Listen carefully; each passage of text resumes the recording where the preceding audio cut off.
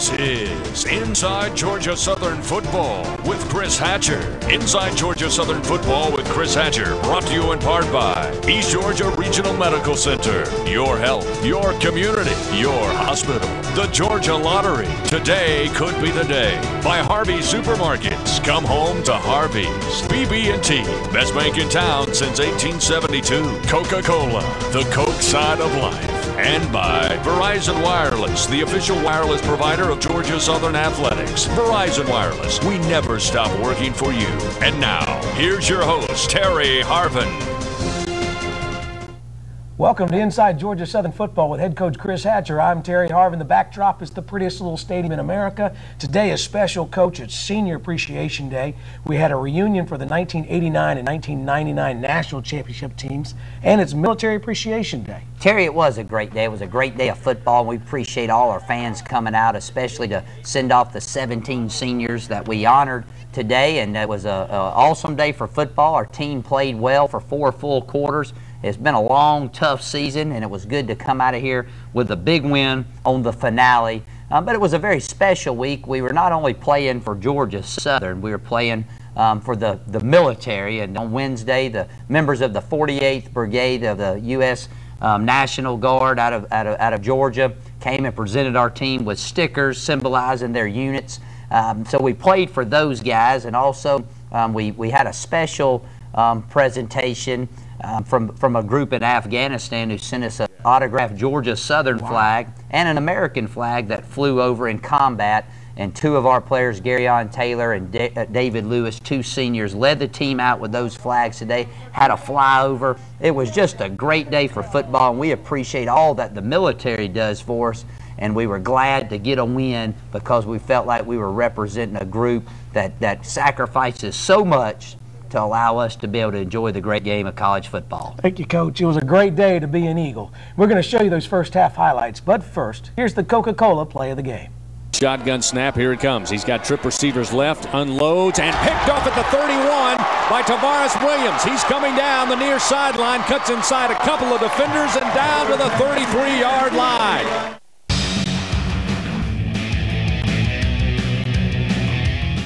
Welcome back to Inside Georgia Southern Football with head coach Chris Hatcher. Coach, we won the toss. We defer to the second half. Our defense comes out, and right out of the gate, J.B. Shippey starts it off great. Terry, he had an outstanding game, especially the first drive. You can see he makes a tackle for a 2-yard loss, and that was, I guess, indicative of the way our defense was going to play the entire afternoon.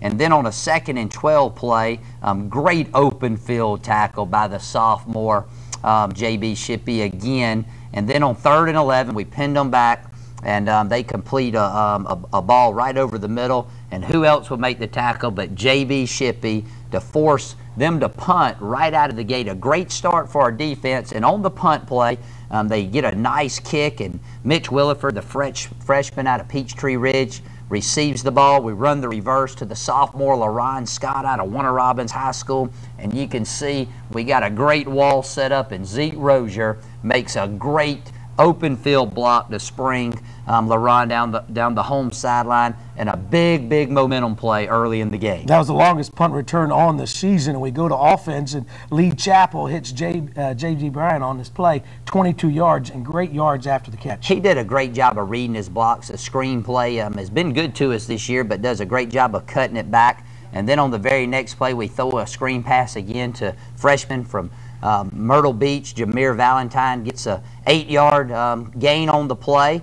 Unfortunately, we end up getting a holding penalty. Have to settle for a field goal, but Adrian Moore comes through to put us up 3-0. First time we've had a lead in a long time. It's good to be up 3-0, and in your defense, you were talking about how we started the game, and it goes right along there with it. Watch Brent Russell here. Grabs the jersey. Looks like J.B. Shippey makes the hit, and senior David Lewis comes up. Well, David got his first start of the season. Comes up with a big play. Awesome defensive play by 3 different guys here to force one of the first turnovers of the game.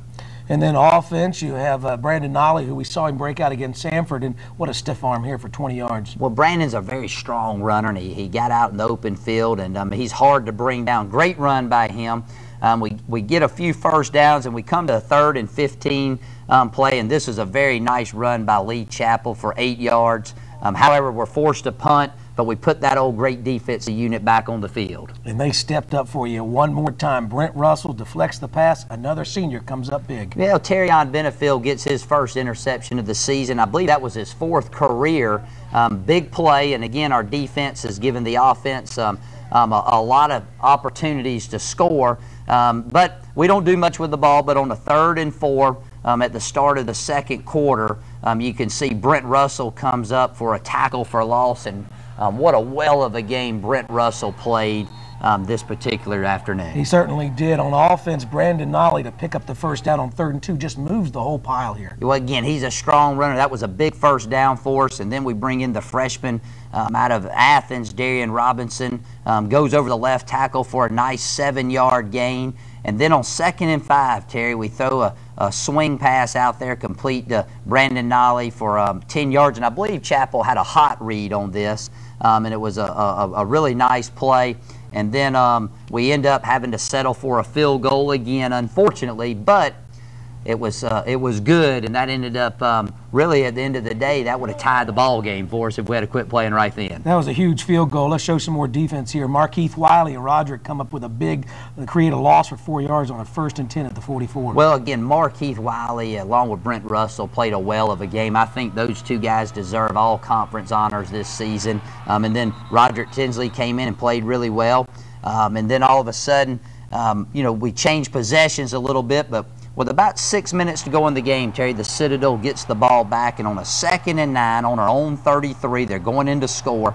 They drop back to pass, and sophomore from Lowndes High School in Valdosta, Tavares Williams, number 11, gets a great read, makes an awesome interception, and returns it down our sideline. And all of a sudden, we're in business, and with 2 minutes to go in the half, on a 2nd and 12 play, Lee Chapel hits Brandon Nolly again. I believe this was another hot throw that he had. Great across the field play. Then on 3rd and 4, we motion Pat Barker, and they get a little confused on the Citadel defense does, and we hit Mitch Williford, the freshman, on a touchdown pass over the middle. His first touchdown reception of the season, and as you can see here on the tape, what a great job of concentration and getting both feet in bounds to put us up 13-0 at the half. We go in with a lot of momentum, Terry, and I thought that the first half was just very indicative of the way our guys have played all season. They battled, and fortunately for us, we go in with up by 2 scores. Thank you, Coach. It's good to be leading at halftime, 13-0. After this break, it's the Coach's Corner, brought to you by Knox Pest Control.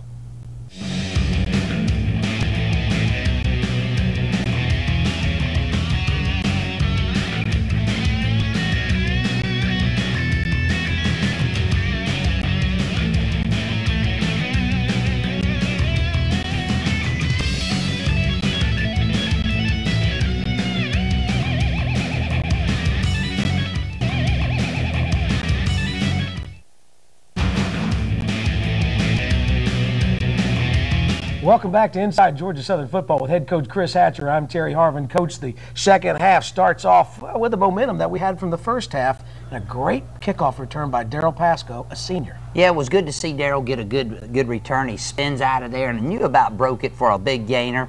But it was the type of play we needed to start the 3rd quarter. And we come out right off the get-go. Lee Chapel hits Mitch Williford, who had the touchdown catch at the end of the 2nd quarter for a big 15-yard gain. And then we hit Brandon Nolly on another first down play for 8 yards. And then you see old Zeke Rozier up the middle on a 2nd and 2 for a nice 8-yard gain. And then all of a sudden we get down to 3rd and 11, and I thought this was a big play for momentum. Lee Chapel doesn't have anybody to throw to, gets great blocking, I think by Darian Robinson here, gains 10 yards. We go for it on 4th and 1 and are able to get the first down. However, we get sacked and we miss a field goal, but we ran off 6 minutes of the clock, which was big, especially when you're in a defensive battle. It is, Coach. And talking about defensive battle, Andre Roberts is a big-time receiver for the Citadel. LaRon Scott, great on coverage on 2nd and 10. Well, LaRon had a great game. We matched him up one-on-one with the All-American Roberts the entire game, and he played tremendously well throughout the course of the day. Here it is, 4th and 7, Coach. They're going for it. We need a big play, and we come up big with J.B. Shippey. Yeah, a great tackle in the open field, and Again, all day long on the conversion downs, our defense stepped up big. Let me show you another big-time hit. Darius Eubanks comes up with he just smacks him. Well, Darian, I tell you, Darius has played really well all year, but this is a big play from the freshman out of Thompson, and we expect big things from this young man. And then 4th and 6, they're going for it again. Incomplete pass, but K.R. Snipes has a little something to do with that. Well, K.R.'s played well. He's from Opelika, Alabama, a sophomore who's seen a lot of playing time. And again, on the conversion downs, 4th down, our guys step up to the challenge. When we come into the 4th quarter, I want to stay with defense. Brent Russell right up the middle, 1st and 10. Again, our 1st down play was really good, and we were getting great push up the middle by Brent Russell and Markeith Wiley all afternoon. And as they're trying to get some points on the board, and we really need some more plays, here it is 4th and 9 as we get towards the end. DeBose, I mean, a great play on the quarterback. Well, we had a blitz called, and Dion knifes through and gets what should have been a sack. They called it an incomplete pass. Great play, and again, 4th down, we stop them. Which was really big because right now we're just trying to hang on to the lead and go home with a big win. And we know that Andre Roberts is going to get his catches, and he did, Coach, right at the end. They were able to put some points on the board to a slant to Andre Roberts. But just to knock it off for us, Brent Russell comes up with the PAT block. Yeah, it was hard to hold a great player of Roberts down the entire game. As you can see, it was a great throw and catch. Brent Russell comes in, makes a big-time block on the extra point to make it a 7-point ball game. But nevertheless, we played well enough to win, and I'm really proud of our guys to go out on a winning note on what's been a very difficult season for the Eagles. It's a great way to wrap up the 2009 campaign, and we come back after the break. We're going to talk about that a little bit more. But first, here's the Harvey Supermarkets game-changing performance. Under center, takes the snap, pressure comes, throws in the air, catches. Made, put an Eagle 6 on it. Mitch Williford from the tight end, the wide receiver. The freshman from Duluth puts the Eagles in the end zone for the first time this afternoon. Well, welcome back to Inside Georgia Southern Football with head coach Chris Hatcher. Coach, as I've said week in and week out, it's time to put this game in the books. Well, now it's time to put this season in the books. Terry, it's been a kind of a crazy season for us. You know, we've played some very difficult opponents on the road. We've had a very difficult schedule, if you will, and but I think our team's matured a lot over the course of the season. We've had some seniors who have been here through 3 coaches that we sent them out with a big win today, and we're very proud of them for sticking with it and having great class and pride of being a Georgia Southern Eagle. I think we've solidified our football team with many of the freshmen and sophomores we played this year with a great foundation, a never say die attitude. Appreciate all our fans and supporters who have been out there and backed the team all year long.